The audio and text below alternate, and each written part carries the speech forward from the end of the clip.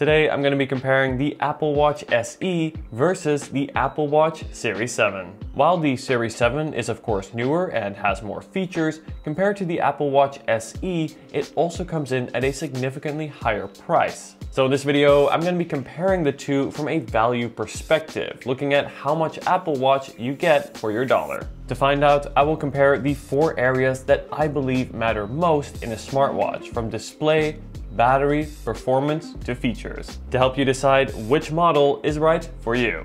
As always, I will leave all the purchase links down in the description. Let's get started.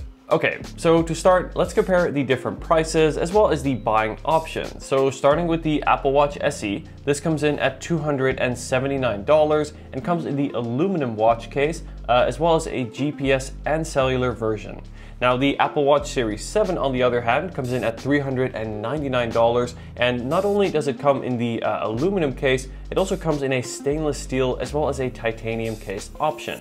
And in terms of connectivity, we also get a GPS plus cellular version here. In terms of the display, the Apple Watch SE comes with an OLED display that will come in 2 different sizes. So we have the 40mm version that I have here, and then also a slightly larger 44mm version. On the other hand, the Apple Watch Series 7 also comes with an OLED display. However, the big difference is that this display is always on. And you'll find that this is actually one of the biggest differentiating factors when it comes to the 2 models. Now the Apple Watch Series 7 also comes in with a slightly larger display. So instead of the 40mm version, we have a 41mm version that I have here. What these 2 excellent displays have in common is that they are both bright enough to see in all lighting conditions, and both screens are also clear, high resolution, and very detail rich, meaning even things like finer text are quite easy to read. And since both also use OLED, this means there is very high contrast between the lighter as well as the darker parts of the screen, making images really pop. Now, what is interesting is that both models actually have a very similar size watch case, as you can see.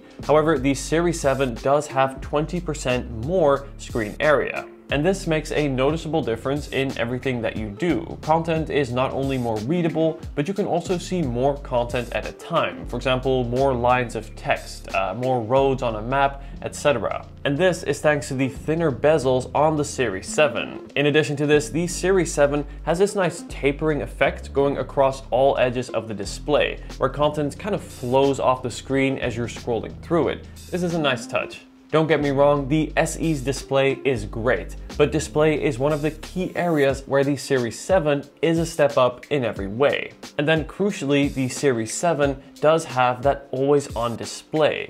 Now, this is something that I actually appreciate and enjoy more than I thought I would. Not only is this functional, letting you check the time in a subtle way without having to turn your wrist, it also just looks better to have the watch face on the display at all times, rather than a black square. And this, I think, is really a compelling reason to go for the Series 7 over the SE. However, regardless of whether you go for the SE or Series 7, do make sure that you get a screen protector, as unfortunately both are prone to scratching during normal daily use. I've done a separate video in which I compare the best screen protector options, which I will leave linked below, alongside a playlist with all of my other Apple Watch videos. If you are enjoying this video so far, I would really appreciate if you could leave a like and subscribe to see more content like this. Thanks for your support. Now let's talk battery. Apple rates both the SE as well as the Series 7 to have 18 hours of battery life. The only big difference here is that the Series 7 is able to charge 33% faster through the faster charger that is included in the box. When it comes to battery performance, how you set up your watch is key.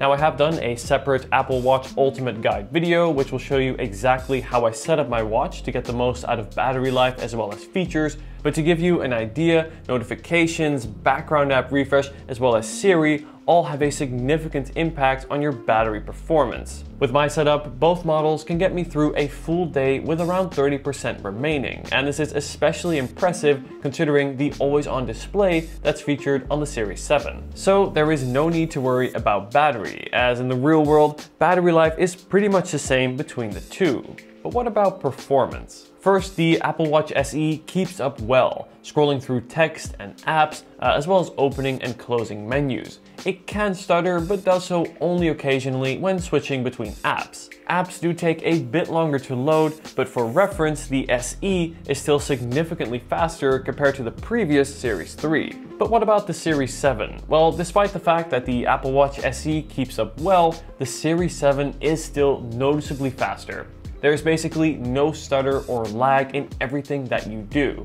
Apps launch quickly and also stay open for long. So when it comes to performance, the Apple Watch SE is by no means slow and keeps up well. On the other hand though, the Apple Watch Series 7 is still significantly faster, and this is something that you do notice, especially when comparing the two side by side. It is important to also consider that the newer processor on the Series 7 will receive software updates for, I would say, the next 4 to 5 years, so will last 1 to 2 years longer compared to the SE. Still, on its own, performance is just not enough reason to go for the Series 7 over the SE.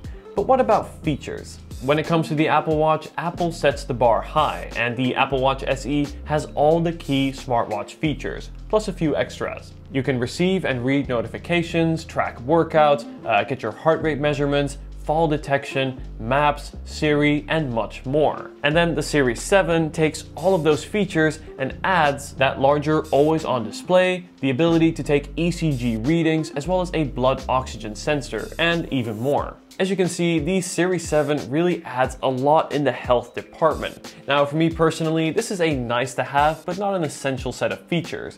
However, if you do have a very active lifestyle, you may see this differently. What I can say is that during normal day-to-day use, I don't use my Series 7 very differently from my SE. That said, the biggest difference between the two, for me, lies in the display. Having the thinner bezels and the larger display on the Series 7 is great, but what really makes a difference is that always-on display. Seeing your watch face at all times may sound simple, but I can honestly tell you that this is something I do really miss on the SE. So, with all of that said, let's go back to the first question. Which model provides the better value option? Here's how I see it. If you are new to the Apple Watch, the Apple Watch SE is a fantastic place to start, packing all of the essential Apple Watch features in a sleek, good-looking design that can easily last for the next 2 to 3 years, and all for a very compelling price. And this is what makes it, for me, the best value Apple Watch. On the other hand, the Series 7 truly has it all, and the competition, even from other brands, don't even come close. If you are already an Apple Watch user, whether it be on the Series 3 or Series 4, or simply want the latest and greatest and don't mind paying for that, then you can be assured that for the extra money, the Series 7 does offer some great additional features, from health to the always-on display. Let me know if you have any questions. If you are interested, I will leave all the purchase links down in the description. If you haven't seen them yet, I've also done full separate reviews on both the SE as well as the Series 7 to learn even more. Thanks for watching, guys. Be sure to like and subscribe if you enjoyed this video, and I'll see you in the next video. Take care.